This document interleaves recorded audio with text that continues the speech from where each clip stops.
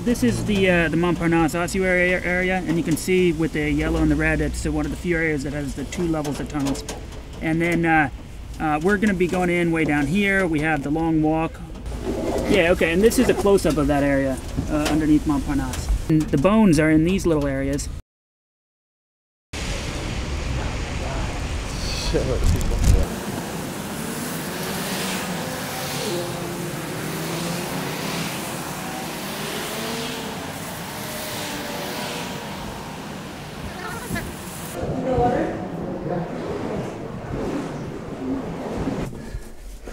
But some of these were actually pretty well known, and they, like, hundreds of Parisians would go back and forth through these bigger tunnels.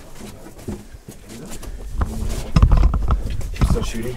The one we're in right now, it was set up in the 1850s, and you can see these glyphs on the side where it would have like the initial of the engineer in charge of it and something to signify the date and which locality it was. So you can see like this was probably part of an old limestone mine, and it was a lot wider, and the whole area was mined out for the limestone. And then they would fill up the sides with loose dirt and rock, pile up stuff like this, and then to really solidify it, they'd put on these kind of like rough cut limestone blocks. And the cool thing, I mean, this is good limestone. Like you go to the Louvre or any of the Paris landmarks, it's all exactly the same stone. All of Paris was built with the rock from these catacombs, you know? That was how Paris got to be what it is.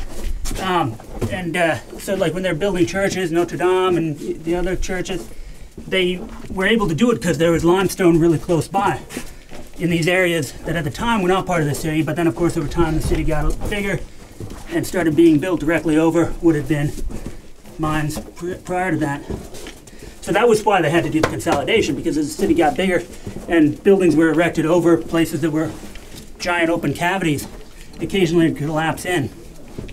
We're right underneath the cemetery Montparnasse.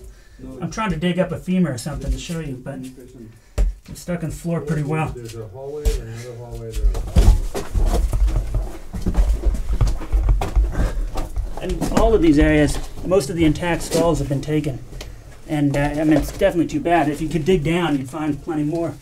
So you can see how many people have come here over the years. But these are the radial tunnels, and they just, all around, it's just these side passages filled up with bones. And then I think there's a straight shaft up to the very end. Nah, this one's blocked off. I'm thinking of a different area. Well, kind of crazy, right?